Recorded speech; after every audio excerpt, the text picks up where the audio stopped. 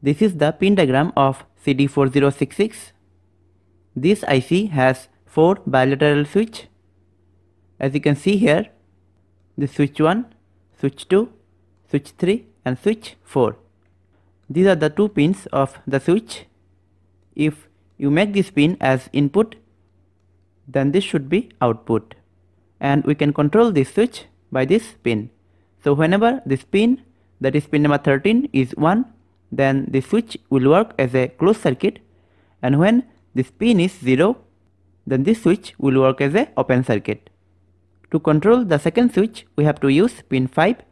For the third switch, we have to use pin number 6, and for the fourth, we have to use pin number 12. For the practical, we'll use plus 5 volt to the pin number 1 and the load to the pin number 2. As a load, we'll connect an LED. In the practical, we'll control this LED with the pin number 13. As a power supply, we'll provide plus 5 volt and pin number 7 to the ground. Now we'll see this in breadboard. Here, this is the IC 4066. As we know, pin number 1 and 2 are the pins of switch 1, and pin number 13, it is the controller. Now providing plus 5 volt to the pin number 1, and with the pin number 2, I am connecting the load. As a load, I will use an LED. Positive pin is connected to the pin number 2, and with the negative pin, 220 ohms resistor is connected. Pin number 13, it is the controller, and with this we have to connect a pull down resistor.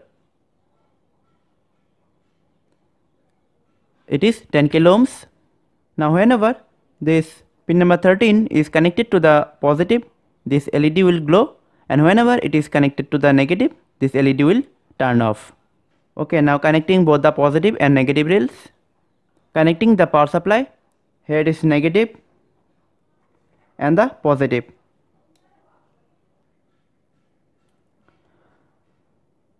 Now I am connecting this pin number 13 to the positive rail. Here it is glowing, and whenever it is connected to the negative, it is turned off.